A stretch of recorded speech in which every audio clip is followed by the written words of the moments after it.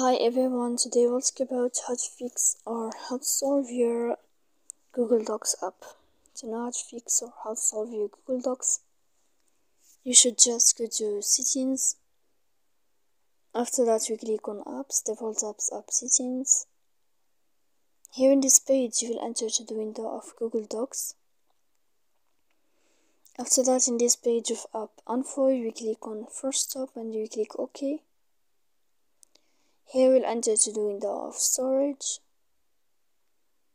After that, we click clear cache.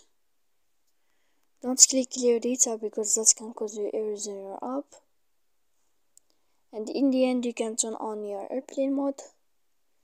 You can wait a moment to turn off your airplane mode again.